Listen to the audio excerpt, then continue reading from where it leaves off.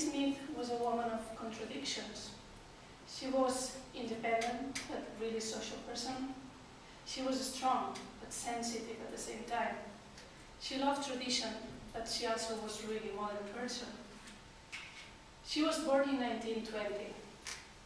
Her mother, a Welsh woman, and her father, an English from Richmond upon Thames. She really loved Wales, the place where she was going every single summer.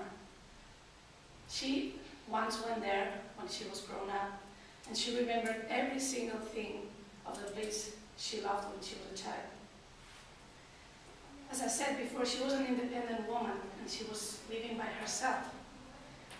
She was so strong, and she was joining an organization called Soul Optimist for the global rights for professional women that were struggling for the equality with men. She also loved to travel a lot.